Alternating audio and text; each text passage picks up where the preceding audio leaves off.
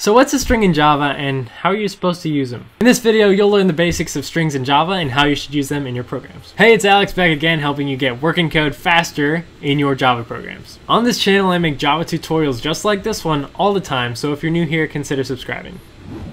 Let's start off this Java strings tutorial for beginners by making a new Java project. As we always do, we'll just call it strings and hit OK. And as we always do, we'll create a new class in this project, which is just a fancy name for a Java file. We'll call this our strings program. Hit this first check mark and hit OK, finish. The program we'll be making today is Mad Libs. In elementary school or middle school, did you ever play Mad Libs? It's like this book you flip open and you fill in the blanks with adjectives, verbs, or nouns, and it makes like a funny story. So let's print out Mad Libs, just like this, and we'll talk about some strings. A string is any word or sentence or anything wrapped in double quotes, just like this. If we save it and run it, we see it's printed out to the screen, and this is a string because it's in these double quotes. I think it's called a string because it's like a lot of characters stringed together, like on one of those necklaces you made in preschool. You make a string like this. You say, I'm gonna make a string. And then you name it. We'll call it username. Then you set it to whatever you want in your double quotes. Like that. It's not actually my username. But it's as simple as that. It can have spaces, it can have funny characters, and it can have escape characters like tabs. I went over this in a separate video. If you want to know what these magical escape characters are, you can check that out on the screen now.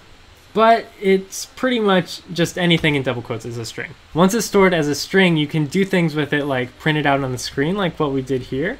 You can save it for later, and you can even manipulate it, like convert it to uppercase or lowercase. You can get a certain character at a certain position, like the end or the beginning. That'll be in a separate video.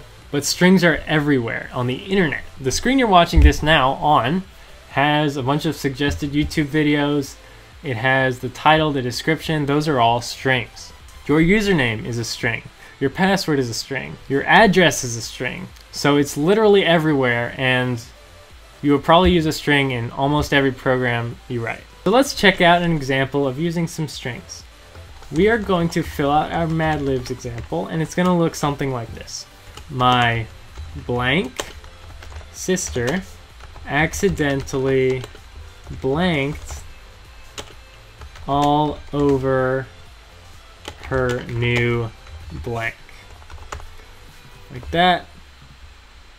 And so we have sort of a template, and what we're going to do is fill in these blanks with strings. And already we made 3 strings. We made this string, Mad Libs, we made this Magic Pony 420 string, and then this little fill in the blank string.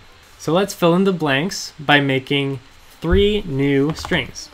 The first one is an adjective.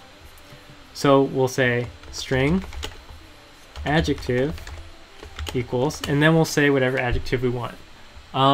We could say my flamboyant. Flamboyant, I think that's how you spell it. Okay, and then we'll do a verb for the second blank. Do our verb. What's a funny verb?